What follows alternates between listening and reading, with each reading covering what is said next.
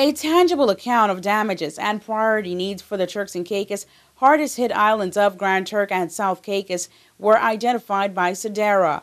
According to the assessment, 95% of the housing in Grand Turk and South Caicos has been destroyed. One-fifth of the homes in Grand Turk was considered as significantly damaged, while one-third of the homes in South Caicos was either damaged or destroyed. Health structures were considered to be badly damaged, with significant focus on roofs and buildings, resulting in the disruption of most health services. Pharmacy stores and supply facilities received major damage or total destruction.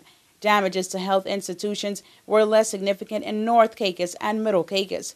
There has been major damage to electricity in Grand Turk.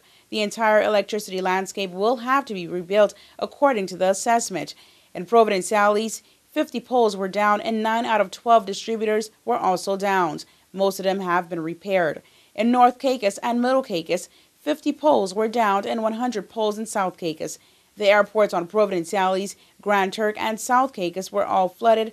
All airports are currently opened.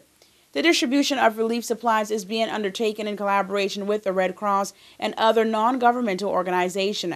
Priority thus far has been in providing food, water, and temporary roofing materials, according to the assessment.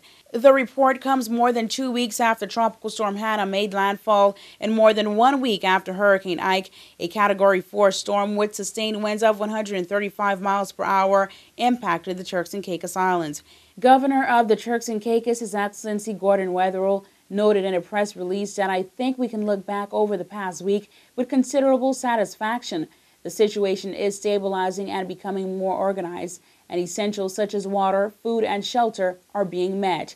He went on to say, the resilience shown by the people of the TCI themselves and their spirit of community has been heartwarming. I encourage them to continue in this spirit, for example, by clearing debris from their properties and placing it by the side of the road for collection so that their localities can look tidier and closer to normality.